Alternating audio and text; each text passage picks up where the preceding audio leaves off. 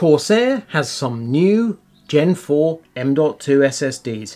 This is an original MP600 which uses a Phison E16 controller, and this is the new MP600 Pro. It so happens this is a 1TB model, this is a 2TB model. Putting that to one side, they are basically the same barring a change from the E16 controller to the E18 controller. The MP600 continues to use 96 layer TLC NAND just like the Force MP600, however that may change to 120 layer NAND during Q2. Furthermore, you still get 1GB of DDR4 cache in a 1TB drive and 2GB of cache in a 2TB drive. What difference does that make? 5GB per second transfer speeds with the early model, 7GB per second with the new. That, as far as I can see, is pretty much the difference. You pay a premium for the new drives, not surprisingly, £40 extra for a 1TB, £65 for a 2TB. Thankfully, Simon Crisp is going to be doing a full in-depth analysis of the new drive, but if asked to simply say, there you go, new controller, it's faster, that would be terribly boring.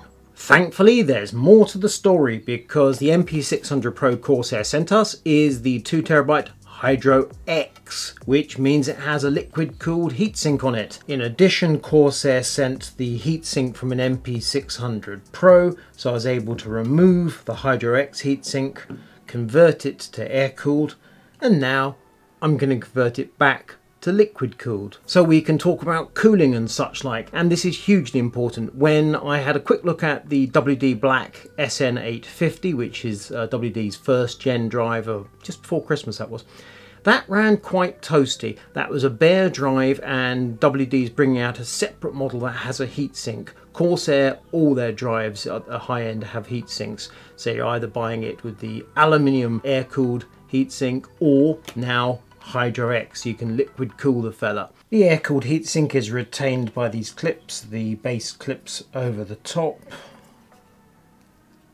and we just pop that loose, and away comes the bottom. The thermal pad has stuck to the SSD, and the heatsink on the top should peel loose quite easily. The air cooled heatsink on the top is an extruded aluminium block. Nothing special about it, reasonable amount of surface area. Thermal pad is currently stuck to the SSD, so we can see it's aluminium. The Hydro X block, which has the original thermal pad stuck on it, you can see quite clearly is copper. The block is plastic, so the copper is the heatsink transferring heat to the coolant and away. That's a 1.5mm piece of copper versus an aluminium block, so quite different approaches. Before I secure the Hydro X cooling block, let's have a quick look at the SSD. So we've got the Phison E18 controller, one of the two cache chips, there's its mate there, and then we've got 4 TLC NAND chips this side and 4 that side. So essentially 1TB of storage and cache on the one, there's the other, and then the controller.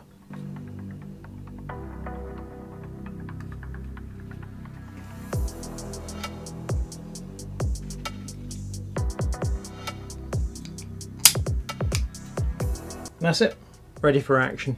My test system is built into the Corsair 5000D airflow case I reviewed a short while ago, and I revisited it just a few days ago, checking out different permutations of airflow for this very video. Hardware consists of an AMD Ryzen 9 3900X on a Gigabyte X570 Aorus Elite motherboard, 32GB Corsair Dominator Platinum DDR4 3200MHz memory. Graphics card is a Sapphire Radeon RX 6800 XT. Power supply is a Corsair AX1600i Titanium, and the OS runs on a Sabrent Rocket M.2 SSD. Cooling system is custom loop Corsair Hydro X throughout. To test the SSDs, I'm using Crystal Disk Mark 8, which has an NVMe mode.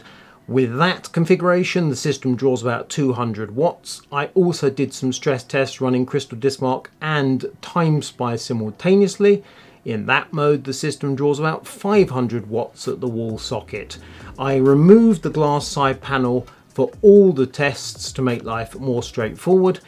This case flows air. With the glass off, we've absolutely got decent airflow around the SSD. And I ran the system in two different modes. with just the rear case fan running and with all 6 case fans running. The Force MP600 performs well in crystal disc mark and temperatures can be quite acceptable, with a single fan running maybe 70 Celsius, however with full airflow through the case temperatures drop below 60. Stepping up to the new MP600 Pro with the air-cooled heatsink on raises temperatures by around 5 degrees, but this is not the whole story. With a single fan running, you're looking at 75 degrees now. A few degrees, not a problem, but it's edging towards 80. However, if you're on crystal disc mark and time spice simultaneously, now you're looking at 80 Celsius.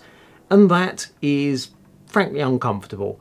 On the other hand, if you're just using crystal disc mark with all 6 fans running, temperatures are close to 60 degrees.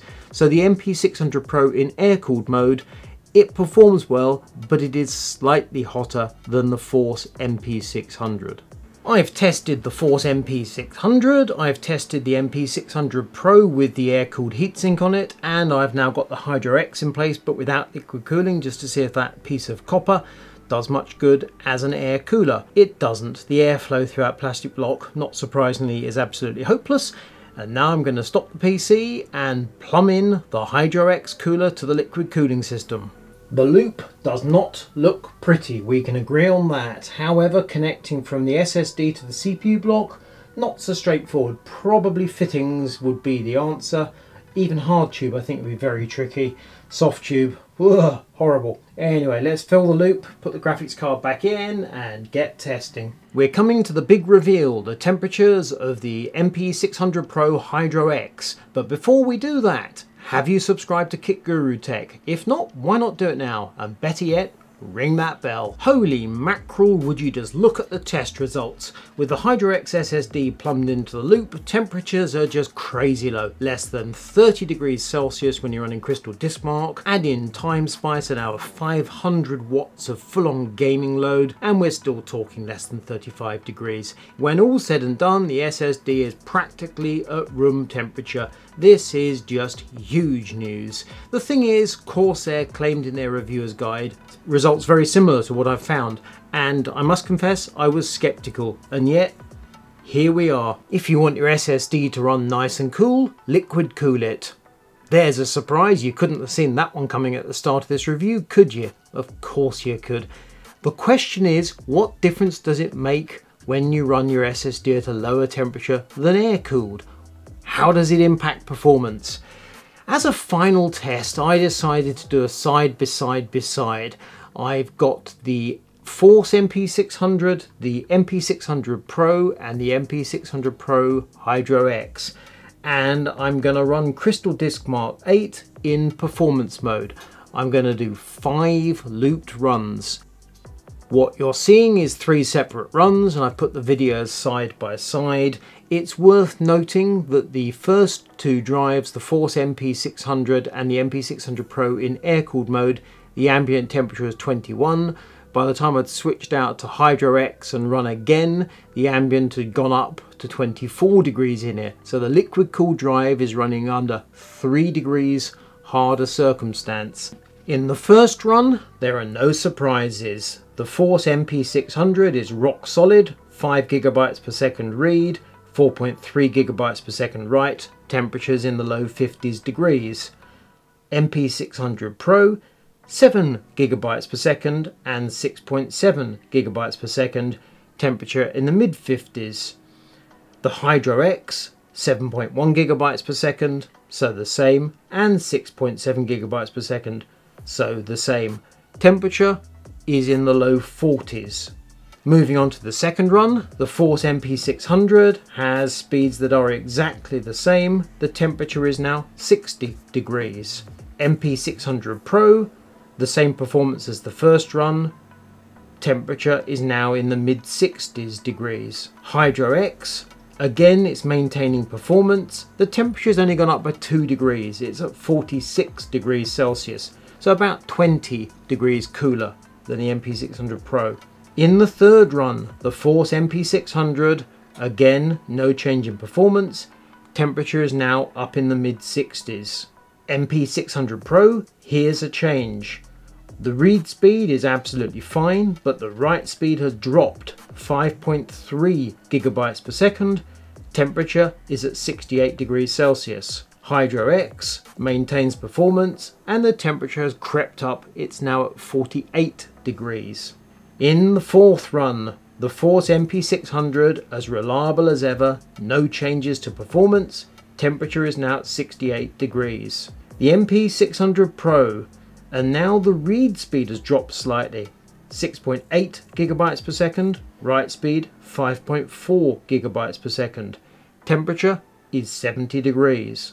The Hydro X, still 7.1 gigabytes per second and 6.4 gigabytes per second at a temperature of 50 degrees. And for the fifth run, the Force MP600, performance is unchanged, temperature is now 70 degrees Celsius.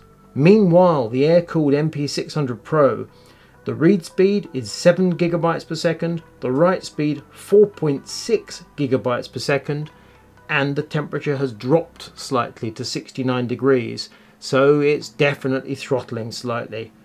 Meanwhile, the Hydro X, 7.1 gigabytes per second and 6.7 gigabytes per second at 52 degrees. So liquid cooling wins the day. My conclusion from that test is that if you absolutely pummel the MP600 Pro with a really relentless SSD workload, then it suffers. And Hydro X beats it hands down. When you're absolutely piling on the data reads and writes, particularly the writes, Hydro X is your friend. If you're not doing such intensive tasks, on the other hand, then sure, the regular air-cooled drive, I don't doubt, will be absolutely fine. My pros and cons. The pros are both to do with performance. The Phison E18 controller delivers excellent performance. And with the Hydro X cooling, that performance is consistent under any circumstances that I can imagine. Balanced against that, we have some cons. Clearly, the Hydro X drive requires a custom loop cooling system. If you haven't got custom loop, it's no good to you. So that necessarily means it's restricted to a minority of the customers.